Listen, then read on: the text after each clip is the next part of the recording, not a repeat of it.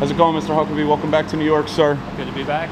We got Mike Huckabee out in New York. So Mike Huckabee criticized the Obamas for letting their daughters listen to Beyonce. So we say... Are you yourself a Beyonce fan? I mean, do you have any favorite Beyonce songs? I mean, she's done some great stuff. Yeah. Oh, you didn't answer? He says, that's my whole point.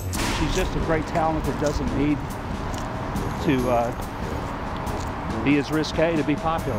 Is there really like a huge group out there, a base in the Republican Party that has beef with Beyonce because of this? There's absolutely an attitude of like, that's, you know, Hollywood garbage, they're influencing my daughters. Beyonce? My friends that live back at home, when they were telling me about the dangerous rappers, they said Common.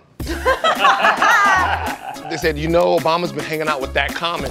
I'm like, that's the best possible guy he could have been hanging out with. I could get if they would have saw like, if Obama's there with Bobby Shmurda or something like that. Something like that. I would have thought, okay, Obama, you went too far. Mr. Huckabee, thank you for your time.